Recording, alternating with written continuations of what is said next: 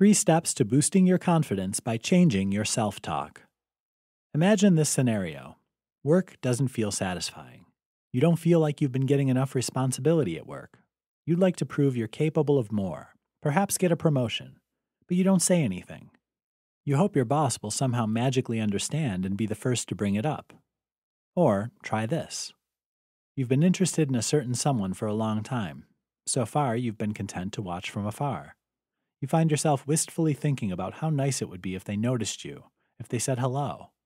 You wait silently, not far away, and wonder if you'll ever catch their eye. If either of these scenarios sounds familiar, it might be you're needing a substantial boost in your self-confidence.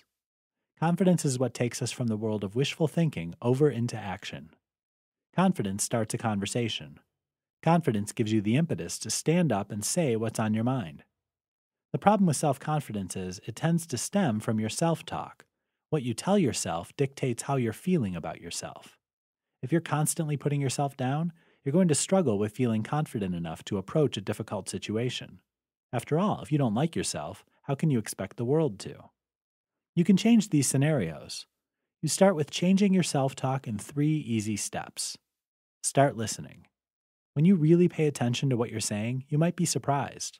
Most of us tune out the words we say most often because we've heard them so many times before.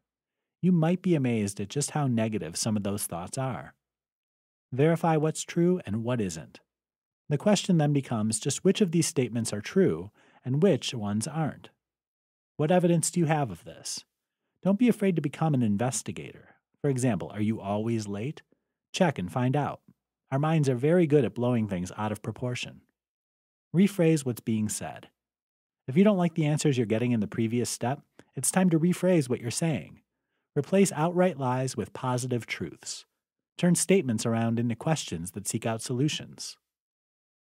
By being mindful of your self-talk, you'll find your confidence growing exponentially.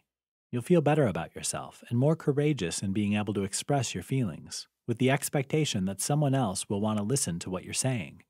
After all, when you like you, how can anyone else resist?